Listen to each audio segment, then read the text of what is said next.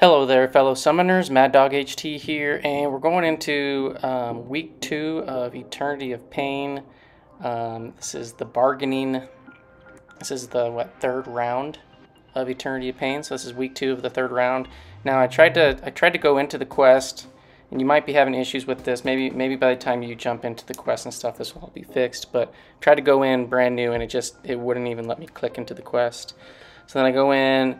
I knew Dr. Doom was going to be a pretty easy solo, and I try to go in again after dropping Dr. Doom on my team, and I don't have enough resources apparently. I'm not sure what I'm lacking in resources because I have a lot of resources: gold, units, battle chips, loyalty, ISO, you name it. But for some reason I'm low on something. But restart, and then it lets me in. So we got Kraven up this week. It's got outside in, which is if you're away from him, far away for 3 seconds, you'll get a 4-second root on you. So you want to make sure you at least come in to close proximity to reset that timer occasionally. It's got Riot, which is going to make him start fully unblockable with a buff on him. If you throw a special, that unblockable will then turn into a unstoppable. And to remove the unstoppable, you have to heavy him, and then when you do that, it switches back to unblockable and just keeps toggling back and forth. It's got Matador. The only way you can gain power, even with like passive power gain champs, is by Kraven throwing a special. So if he throws a special 1 or 2 or 3, you'll gain a bar. If he throws a special 3, you're probably dead. But you can only get 1 bar for every special he throws, and even if he throws a special 2, you still only get 1 bar. And then return policy: if you nullify any of his buffs, he gets a full bar of power.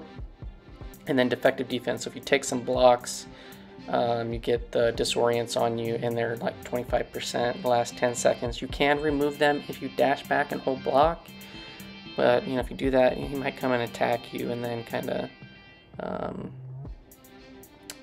hammer away. So here you see all his disorients on. Whew. Well, here we got him over into the corner, and then from here on out it's just heavy spam.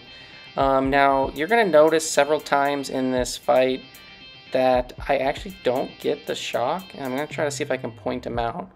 Like right there, I didn't get a shock. I have a max sig doom. I'm really not certain why it was interacting like that, but there's gonna be a few other times. But like right there, he didn't get the shock again.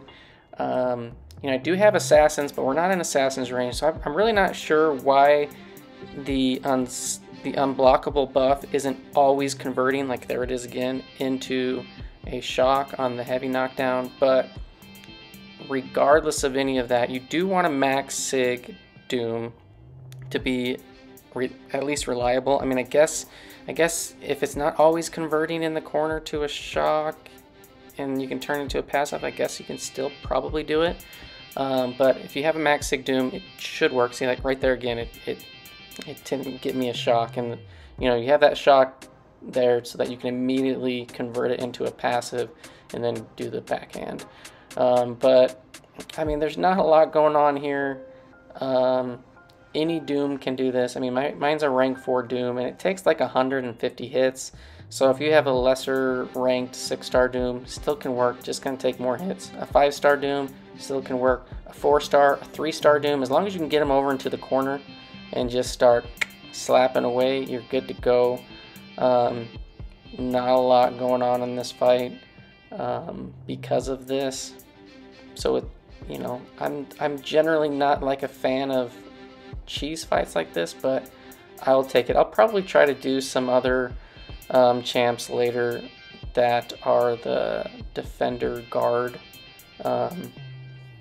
tag and see how well others can do. I think we had a guy in my BG3, he went in just recently and soloed with Strife, and I really don't know all the strategy behind like how he went about that, but he was able to solo.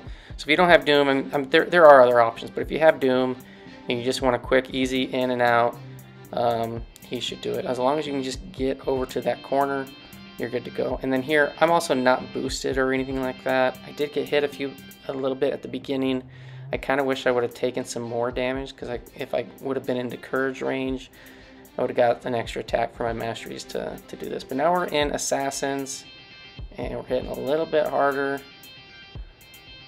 But yeah, Kraven's going to go down. This might not be the most helpful video, but basically, get him over to the corner, give him the backhand, and collect your 1 gold, collect your objective, and you're good to go. So boom, there, one more, there we go, 10k to finish. So this completes the objective to take down Kraven with the defensive guard tag. Yeah, thanks for watching. Hope you enjoyed, and I'll be posting my other couple solos here shortly, and I will see you guys in the next one. Peace.